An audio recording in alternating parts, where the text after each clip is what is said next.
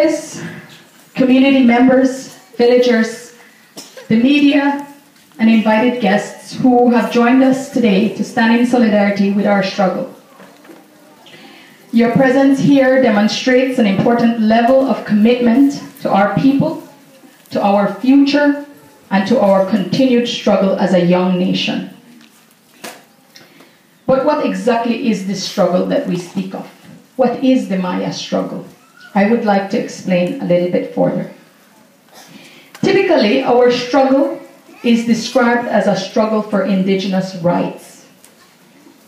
And it is true that we are struggling to have our rights as indigenous people recognized, including, importantly, our right to land. But this is not the only way to understand our struggle. All over the world, all throughout history, people have engaged in countless struggles.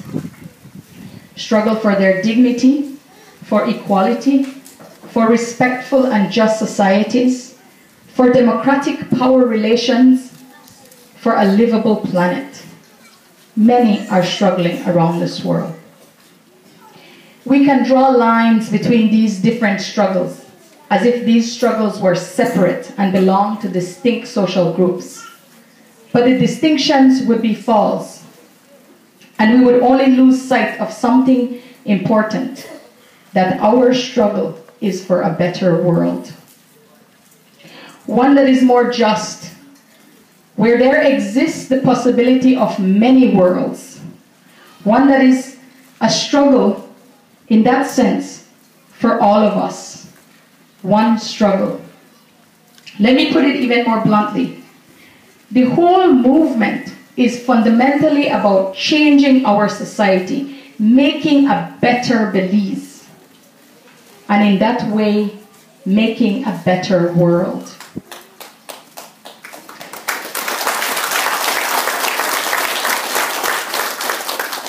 So let us speak more concretely about what we have been doing as a Maya people, our vision and its real meaning for Belizeans. We begin with land, and as you know, our struggle has long centered on land, on securing land that we have customarily and historically used to produce our livelihoods.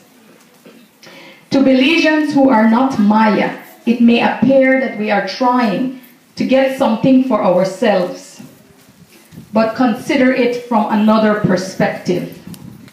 We are only insisting on what we already have and what we already use. If you boil the entire legal case down to one basic principle, it is, thou shalt not steal.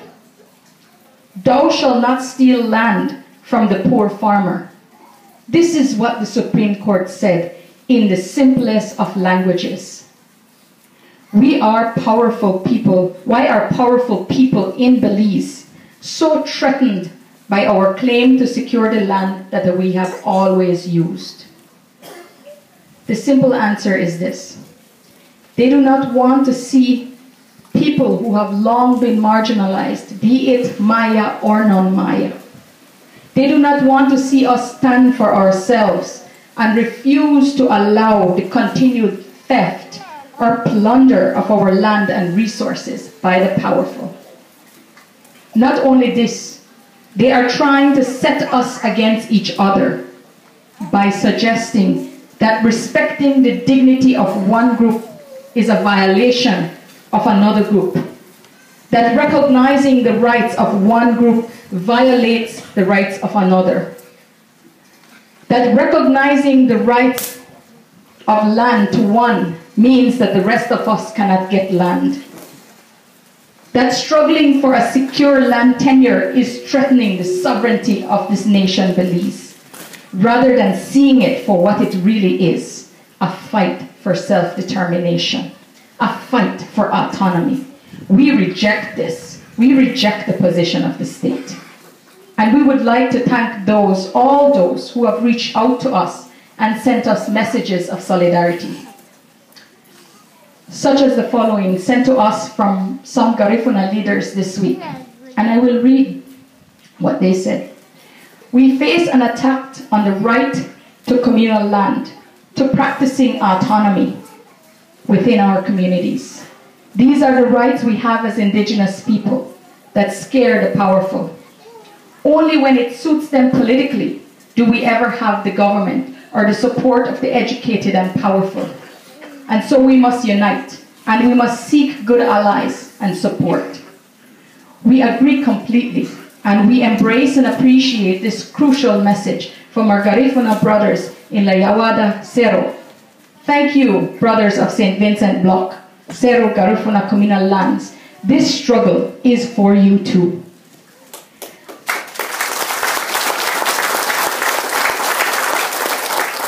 And as you know, the Maya communities persist in using the lands in ways that are simply not driven by the market. I say this not to romanticize the Maya communities, where poverty does exist, or to suggest that we do not live in a capitalistic society. Clearly we do. But the fact is that in most of our Maya communities, the land is still managed in common by the community. In other words, land for us is not just a commodity, a product for sale. The very idea that we could continue to live with the land, to live with each other in a dignified way that is not defined by the market, that respects our ties to our earth in a dignified way, that is not defined by the market, that is not just a way to make a dollar, or as mere real estate.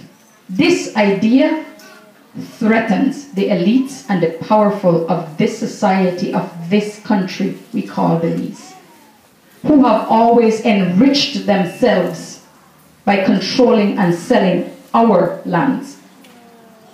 This dynamic was powerfully expressed in an editorial by Evan X. Hyde, and I will quote, "It is not politically sensible for us at this newspaper to support the Maya against the majority oligarchical position, but Amandala does support the Maya.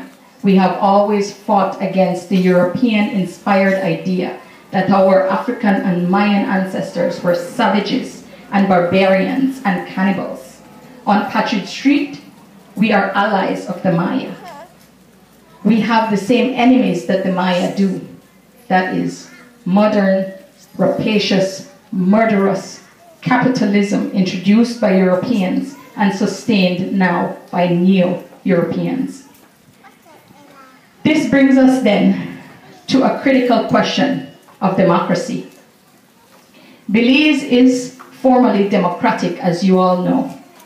Our political system does not work democratically, though. Ordinary Belizeans like you and I do not have power. Our votes are bought and sold. Real power lies in the ministers. Divide and conquer controls the constituencies. This is a system that is left over from the colonial days. Let us call it out for what it is. We reject this. We offer to Belizeans an entirely different conception of politics. Direct democracy, working through community meetings where everyone has a voice. Our village leaders, the alcaldes, are elected without political parties, rotating through office at the behest of our villagers. According to our customs, decision-making authority does not rest unilaterally in the alcalde, but rather vests in the village collectively. The village meeting is the fundamental authority and primary decision-making body. The alcalde only represents the will of his people. Let me also cite a wonderful essay by my brother and comrade, Garifuna thinker Jerry Enriquez. His article entitled "Why the Maya Won," published this past April in the Amandala. And Jerry says, "The success of the Mayas from their decades of struggle provides valuable lessons for all Belizeans. For one, the strength of their indigenous communal leadership and governing institutions like their alcalde system and the Maya Leaders Alliance, were very important to maintaining support for one another and to sustain the pursuit of their vision.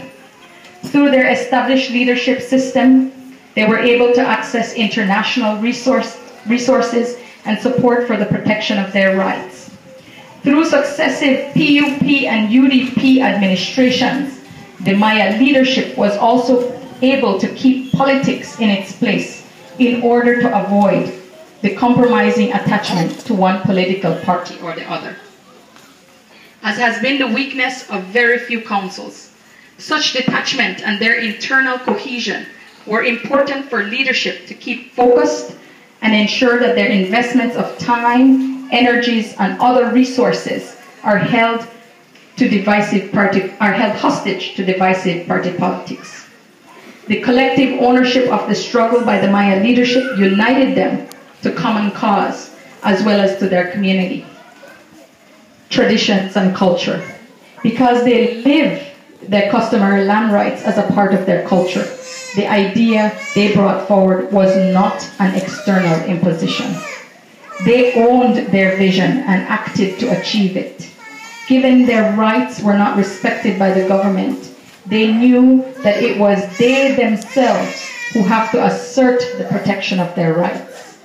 The Mayas' belief that they can change their situation was also critical.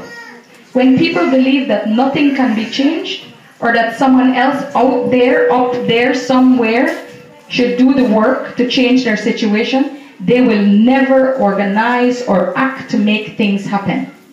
However, when people believe that it is upon them to change their situation, they will act accordingly.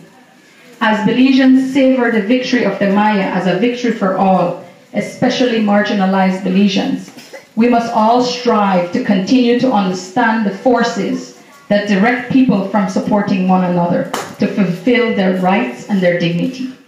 Belizeans cannot allow these forces to destroy the right of all to a better life.